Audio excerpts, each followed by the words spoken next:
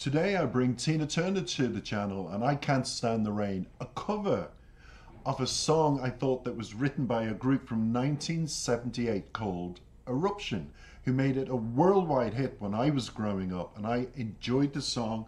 I still go to YouTube, and then I realized, oops, recently they didn't write the song. So I'm going to give you a little bit of bio about the song because we all know about Tina Turner. She does an incredible cover version live from Rio. It's a superb performance. I remembered I watched on YouTube, so brought forward for you to enjoy. We're coming into spring, early springy feel in the air, and I want a bit of festival, upbeat music, dance music on my channel because for far too long I've been doing serious music with ballads, and I just want to bring a bit of sunshine. Outside today, it's a bright day, and I'm feeling sunny inside, and hopefully after watching this, after a couple of minutes, you'll feel uplifted. It's what my channel's about, not always about the serious. So back to the bio of this song. And I Can't Stand the Rain was a song originally recorded by Ann Peebles. Now, Ann Peebles is known better as Ann Lee Peebles, an American retired singer and songwriter who gained popularity for her Memphis soul albums of the 1970s while signed to High Records. Now, her most successful singles include today's I Can't Stand the Rain, which she wrote with her husband Don. Now, there were other notable versions by Graham's Central Station and Lowell George, but the other one, Tina Turner's, which you'll watch today, I think is by far the most superior cover. In some respects, and no disrespect to Ann Peebles, I feel this particular cover version is just incredible because, come on, Tina Turner, she's incredible. End of story. Now, the song was written, as I said, by Peebles, her partner and later husband, Don Bryant, and DJ Bernard, known as Bernie Miller, in '73. And this is the wee synopsis to it. One evening in Memphis in '73, soul singer Ann Peebles was meeting friends, including her partner, High Records staff writer Don Bryant, to go to a concert. Just as they were about to set off, the heavens opened and Peebles snapped, "I Can't Stand the Rain." As a professional songwriter in constant need of new material, Bryant was used to plucking resonant phrases out of the air, and he liked the idea of reaching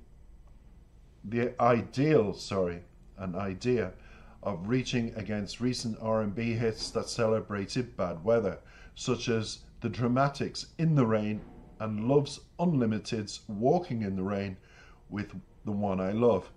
So he sat down at the piano and started riffing on the theme, weaving in ideas from Peebles and local DJ Bernie Miller. The song was finished that night and presented the next morning to High Studios maestro Willie Mitchell, who used a brand new gadget at the time called the electric timbal. Now, the electric timbal, for everybody to know, are shallow single head drums with metal casing to create the song's distinctive raindrop riff that you hear. It really was that easy. We didn't go to the concert, Bryant remembers. We forgot about the concert, and instead, the song that erupted on the charts in 1978 for Eruption, whom I thought were the original people who wrote the song, made it a worldwide smash. But since Tina Turner's death, I haven't done enough Tina Turner on my channel. So in homage to the woman, in homage to somebody I grew up with, and my late father said, "By God, that woman has the best legs I've seen on a female." When he watched her in concert one time, here's Tina showing her legs off and singing I Can't Stand the Rain. Enjoy. And I shall come back with a wee synopsis of the song itself. We're coming to you live from Rio. And you know what? Rio is hot.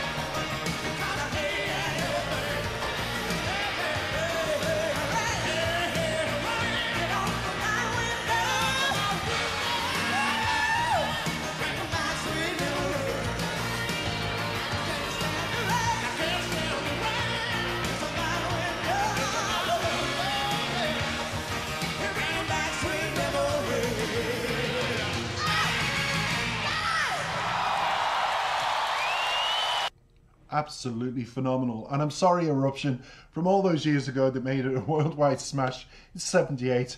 I think Tina Turner lives on with that song and made it the very best cover version. I remember John Lennon saying that he loved I Can't Stand the Rain by Pebbles, in homage to Pebbles as well. So I'm paying homage to the two ladies, the one that penned the original song and sung it, but was covered by Tina Turner, and in my view, beat Eruption by far, putting in all that sassiness and all the Tina Turner vibes. Oh, I need to feature her a lot more. Says you, please, please, please. I certainly will. I Can't Stand the Rain by Ann Pebbles, let's go back, excuse me, today, can be interpreted as a song about a heartbeat and longing for a lost love. The rain serves as a metaphor for Pebbles' emotions, bringing back bittersweet memories of a past relationship. So in the song, Pebbles addresses the rain against her window, reminiscing about the sweetness and grandeur of the past when she and her partner were together. However, now that they've parted ways, the rain serves as a constant reminder of the absence of the loved one. It intensifies her feeling of loneliness and longing, believe it or not. The empty pillow mentioned in the second verse, empty pillow, symbolizes the physical absence of her partner. The pillow is a tangible reminder of the love and comfort they once shared. However, like the rain against her window, it now only holds memories and cannot provide the connection and affection that she desires. Now, the repetition of the chorus itself in the song, to me, emphasizes the distress of the rain as it continues to haunt her, if that makes sense. And she pleads with the rain to stop tormenting her, recognizing that her loved one is no longer by her side, hence explaining why the rain is so unbearable. When you think of what Tina Turner has gone through, it's also it's almost biographical of Tina's own life. So maybe she resonated and found an affiliation with the lyrics and thought, I'm going to perform this song. I can relate to this. Because if you know Tina Turner, and millions of people around the world do, and know what she went through with Ike, particularly Ike, and the horrendousness of that relationship towards the end, I can only say that this would torment her, and the lyrics, even though Eruption made it a pop tune, that I just thought it was a pop tune. But I've learnt it has deep metaphorical and symbolic significance. Say that when you're drunk. Overall, I Can't Stand the Rain, to me, expresses the deep pain and yearning experienced after a breakup, everyone. Where simple triggers such as raindrops against the window can bring back a flood of memories. Now, that's true, and I could go into it, but I'll save it for another day. And then it intensifies those feelings of loneliness and longing for the lost love. I think that's happened to us all. I sometimes reflect on rain hitting a window pane, like so many people, and you've seen so many images in films, haven't we? Hands up, many films, when a person looks out of the window and the rain's hitting hard, and it's about the inner turmoil and the tears inside that have not been released, but symbolically the rain is doing it for them. It's just an image that always is encapsulated in a lot of films about love, and then it's played out in real life. But then on the stage in Rio, it was played out by Tina Turner. I Can't Stand the Rain. When Tina Turner sings it, I love the rain. And I hope you liked my interpretation of the song and of the lyrics, not the song, because I cannot sing.